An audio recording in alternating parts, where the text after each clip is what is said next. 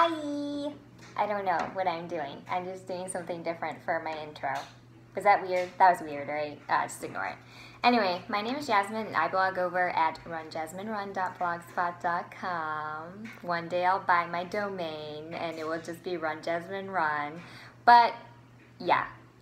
So, it's the last Friday of the month. And like we always do here at runjasminerun.blogspot.com, I do a vlog post about my fun Friday 5, not 10, 5 Jasmine, you know your numbers, for the month of September.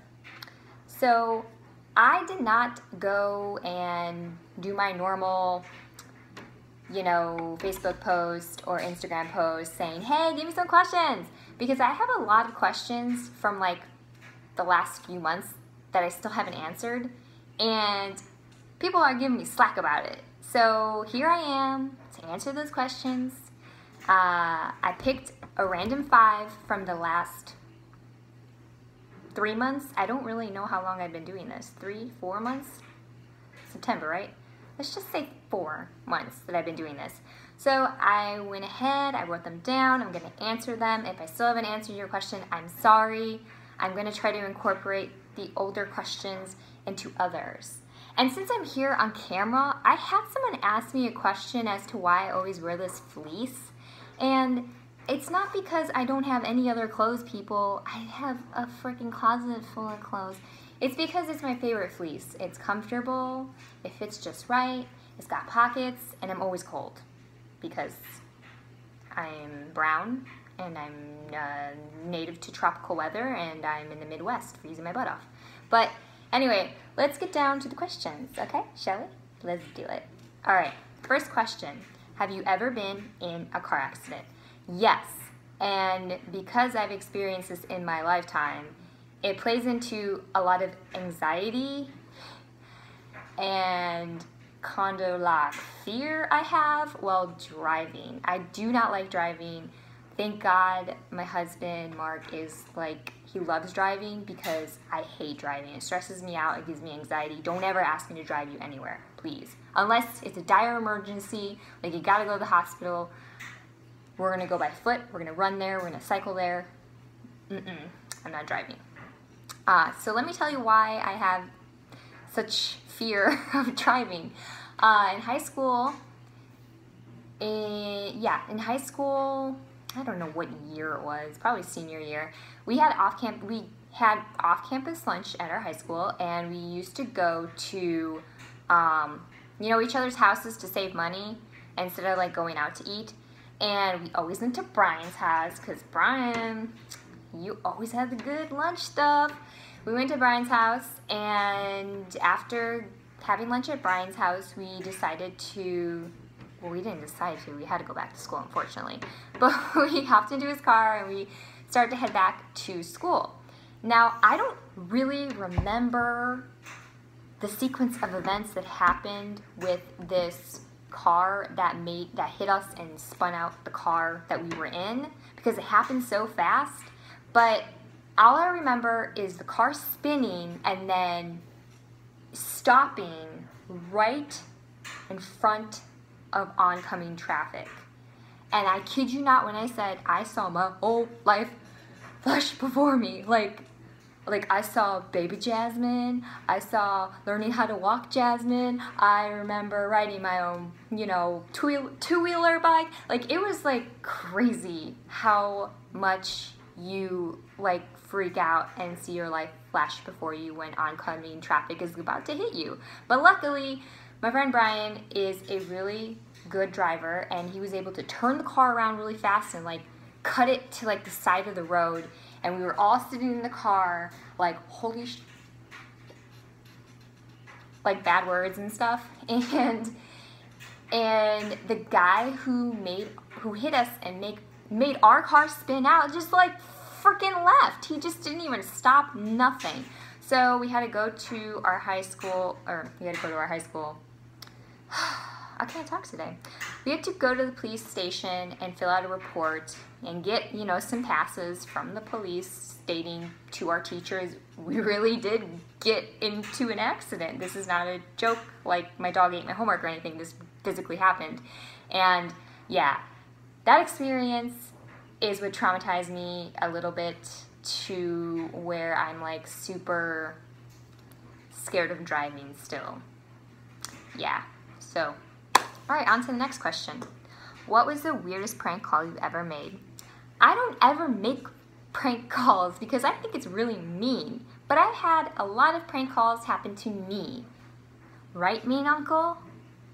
Yeah, my uncle. We call him the mean uncle because he's the biggest prankster in our family, and he did this elaborate scheme, which if I can find, because I think he uploaded the whole scenario to YouTube, so now everybody knows that I'm the person who got pranked. Damn it. But anyway, what he did is he had like an app or something on his phone. Well, first off, he was coming to Florida. He lives in Chicago. He was coming to Florida to visit our family, and I didn't know. Everybody else knew, even some of my friends knew, but I didn't know. And he has this app on his phone that like you can text from, but it gives them like gives me like a different number, and the area code for that text was the same one as my grandma's area code where she lived in Illinois. And then there was like this whole thing where my mom is like, your grandma's coming to my work and she's gonna make it.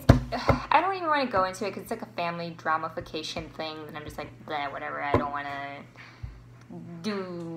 to say nothing mean about my family. But ultimately, I was pranked. I found out later that it was my uncle. He had me screaming at the top of my lungs in my apartment as he was banging on the door, who I thought was my grandma at the time, with my mom, who was crying, laughing, and videotaping it from her phone, and I thought she was just holding her phone up, and she was literally like crying because there was about to be some family drama happening in my house. And no, it was my uncle. It was my effing uncle, pounding on the door. I really hope our neighbors didn't hate us after that, because he came in laughing his butt off. I was so mad. I'm going to see if I can find the link or if it's still up on YouTube, because there's like what my mom filmed inside my house and what my dad filmed outside of the door as my uncle's banging on it. So yeah, I'm gullible. People like to prank me. I don't prank people because I'm nice. Mean uncle. On to the next question, because I'm getting frustrated. My contact's coming out. 3, best compliment you've ever received. I guess the one that I really, like, it touched my heart and my soul, is when people say that, I really like that you're true to yourself. I think that is a really nice compliment for me, because it took me a long time to realize who I am, who I want to be, and that I become very stubborn with like me. Like, I am unapologetically me, and if people don't like that, whatever, and I'm not going to mold myself into whatever everybody else wants me to be. I'm very happy as Jasmine Santiago Tracy. Okay? And number 4, did I answer that question, number 3? Was that right? That I'm happy, or the nicest compliment is people say, I like how you are, who you portray yourself as. Because nobody likes fake-ass people, okay? God, it's like an ongoing theme in my life, fake-ass people. I don't like fake-ass people, therefore I'm not going to act fake to people. Don't act fake to me. There we go. All right. Number 4, what is your greatest strength and weakness? I think number 3 kind of answered strength, is that I know who I am, I know my morals and values, and I will never compromise them for anybody, period. And my weakness, this is something that I worked on very hard this year, because came and bit me in the booty, ultimately, and that is, I don't want to say it's like a white lie, but more like sugarcoating truths to people, because I didn't want them to take what I was saying harshly. Because I have in the past been very harsh with people with the truth, where they couldn't handle it and it like really hurt them. So I was like, okay, so let me go on the opposite spectrum. And then on that spectrum where you sugarcoat it and you're like, wow, I'm just lying to myself by lying to these people about what I think about them. So now I'm just like basically taking a cue from one of my role models, Chelsea Handler, and just telling it like it is. And if people hate me for it, oh well.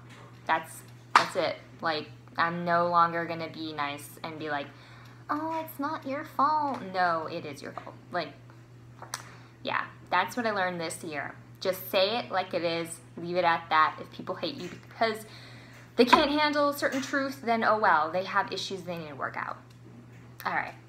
The last one, number 5, which I saved the best for last because this is a question very dear to my heart. What is your perfect pizza? If anybody knows me personally out there, I love pizza. And not just any kind of pizza, Chicago-style pizza. And not just any kind of Chicago-style pizza, Illuminati's pizza. So good. Oh, I miss it. Even though we're like 3 hours away from Chicago, but I miss it. Anything from Illuminati's, as long as it's deep dish. You can put sausage, fine. Pepperoni, fine. Onions and vegetables, fine. Like, as long as it's Illuminati's deep dish pizza, I will be a happy camper. They're the #1 most delicious pizza in my life. Ever's. In my heart. My pizza heart. So yeah, and if you never had Illuminati's pizza, you need to get in your car, get on a plane, go to Chicago, and go get yourself a deep dish pizza from there. It will change your life. It is life-changing. It is life-changing. I ate it before the Chicago Marathon. I swear to God, it made me run faster. At least that's what I think. But yeah, but don't eat too much of it, because it's not like the most healthiest pizza in the world. But you treat yourself. If you ran a marathon, go eat some Illuminati's pizza if you're in Chicago. All right, so that was my fun Friday 5 Q&A. I hope that you got to learn more about me and how crazy and weird I am and why I'm scared of driving and why I learned so much stuff this year about not sugarcoating truths to people and pizza. That was my recap. Did you get that? All right. Well, it's been fun. It's been real. September Q&A is done. I'll see you in October for the next installment of the FuN Friday 5. Bye! Peace.